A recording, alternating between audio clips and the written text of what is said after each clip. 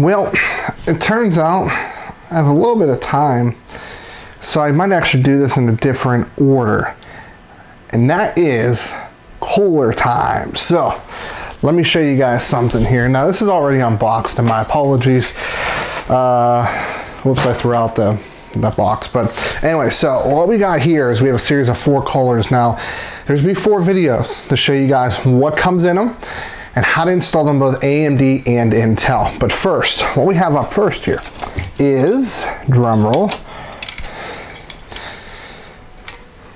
the MA410P. 410P, I believe is what it is. So this is a $40 CPU Kohler. It's supposedly based off the Hyper 212 with a more fancier fan. This is an air pressure fan.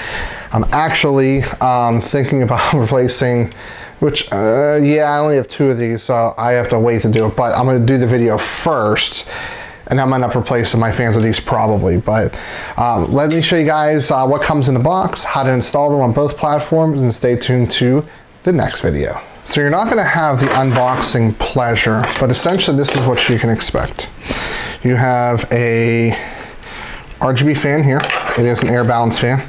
It has a 4-pin PWM, and it also has an RGB. This can go into the header. Would definitely recommend getting Kohler Master's RGB splitter if you have a bunch of RGB fans.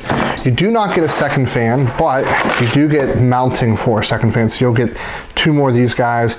You'll get these anti-vibration piece to put on and a set of 4 screws, so you will get that. And then you're going to get a lot of other stuff. So this backplate's used for Intel and AMD. Just note, okay, so it says on the bottom side AMD. So if you're mounting AMD, it has to say AMD on the bottom of the backplate, so it goes up like this. If you're mounting Intel, it'll simply go the other way. Intel is written across the bottom here, and it'll go like that. And then you have all the mounting hardware involved. There's a lot in here. I don't really want to show you guys everything necessarily, because you'll kind of see as we move forward. So that's the unboxing experience. Let's go ahead, let's do Intel first, since I have the board right here. So, fully transparent. I'm not using thermal paste for these installations. Just make sure you always put at least a pea size in the middle or the rice grain. So, a couple things to know. We're doing Intel first. So see how it says AMD on the bottom? See if I can show you that. That would imply that it would be like that. But since we need to flip it to the other side, it needs to face up this way. And it's actually very straightforward. There's actually these grooves here, and they go in like that. Oh, that's the AMD one. And we simply slide down all the way. So we're gonna do that 4 times.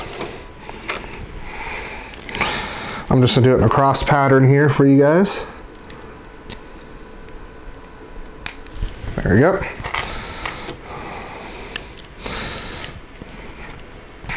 Now this supports pretty much everything. I'm not going to show you guys LGA like 2066 or whatever, or 2011 version 3. Yeah, we're not going through all that there. So another one here. Just like that. There we go there. And then the last one. Make sure it slides all the way down just like that. There you go. So that's how the backplate looks. And how this works is there's 4 holes here. They simply just line up with these here. And what's nice is if you have a solid hard surface to put it on, it'll push these through. And what we have to do is you have to grab these round cylinders. There's 4 of them. And they're simply going to screw on the top of these. So don't screw them all the way down yet. That'll be pretty much the next step. So but you want to hand tighten them, you know, pretty much to the board. And again, you know, always recommend doing these in a cross pattern.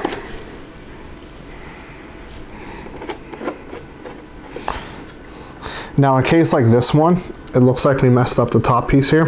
We're going to make sure that's hanging up, because that really won't affect the suction whenever we go to actually put the Kohler on. The next step is they give you this really big piece that goes over these, and this is going to be where you're going to want to screw this all the way down. pretty much till it gets tight. Definitely don't try to over tighten it.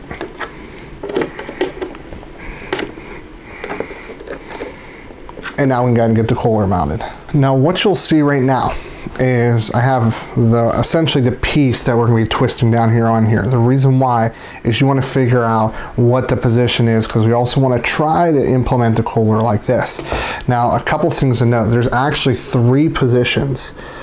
There is up, there's side, and then there's kind of down in. AMD, I believe is positioned all the way up. So we'll have to change that whenever we go to do the board. So at this point, you will put your thermal paste right here. A piece size would be sufficient. Let's actually line this up one more time so we know how we're doing it. Just like that is fine, cool. So then, since it's going like this, we're gonna wanna collapse it this way. That way we can feed it through the cooler carefully. Well, you don't want to collapse all the way because you want to be able to get this through. And then we will open this up 1 notch. And then we will line the cooler up. It looks like everybody should be lined up there, so we should be good there. Let's zoom out so you guys can see what we're doing. So it's important just to start them. Be very careful with that. You just want to start them, but you're going to have to use a fair bit of pressure.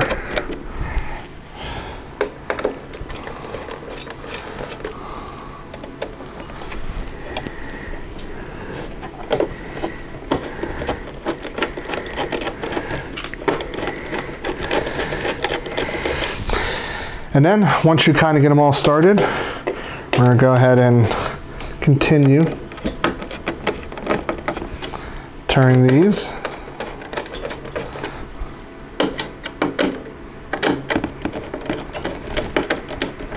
Till they're all the way down.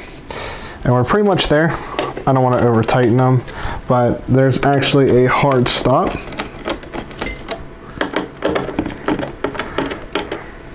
Just like that one. Okay. I'm pretty much all the way there. There's no reason to go all the way down. And then you have the fan. So we want to see how the fan is going to run here. So if we put it on like this, it's not going to work. So what we're going to want to do, and I'll move this back or move this up a little bit, we're going to have to put it on this way. Now sometimes if you have really tall RAM, you may have to remove the RAM whenever you got to do this and then simply reinstall whenever it's done.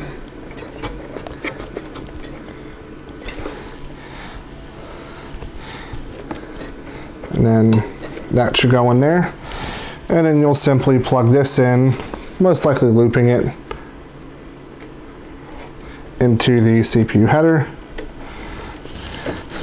And then in this case, do we actually have an RGB? I want to say maybe. I don't know if this supports RGB. It probably does not, which really kind of stinks for this particular board, but so be it. So that is pretty much it. Let's go ahead and see how AMD works. With AMD, it's easy. You'll actually see the AMD again on the bottom. And then you'll notice on the top, there's actually 2 spots to put it in. AM4 is the outer, AM3 is on the inner side. So we'll simply put this in. Just like that, we will take the AMD bracket piece, and simply slide it over like that. So we're gonna do that obviously 3 more times. So I have the piece slotted in there. And then, come on. There we go. I'm not sure how many times these are good to take off and put on, so I'll just have to be careful or remembering that. This is probably the 4th time this cooler has been mounted. 1 more, or 2 more here, so that one's in. And last one. Just like that. And then you'll simply, next stage is you're gonna have to remove the stock mounting. I'm actually gonna turn so you guys see. So we're gonna go ahead and remove this.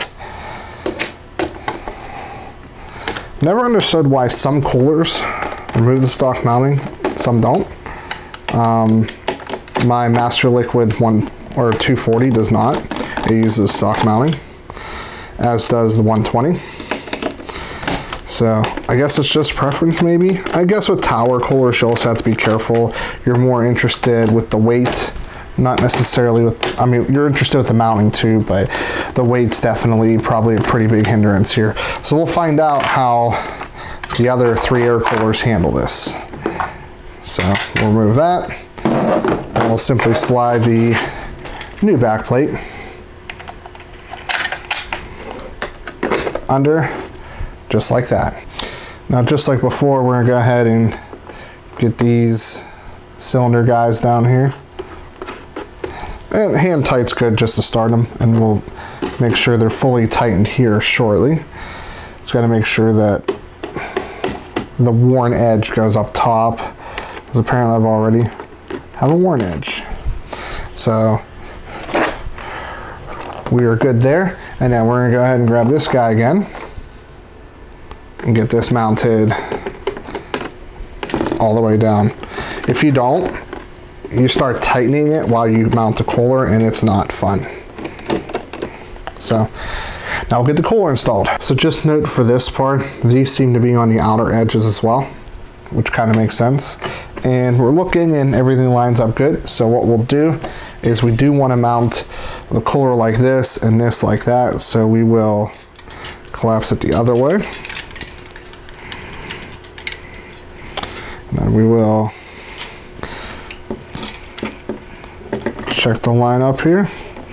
And it looks like we are good. So we're gonna go ahead and shift this over here so you guys can see. Got that one started. That one started. That one started. That one.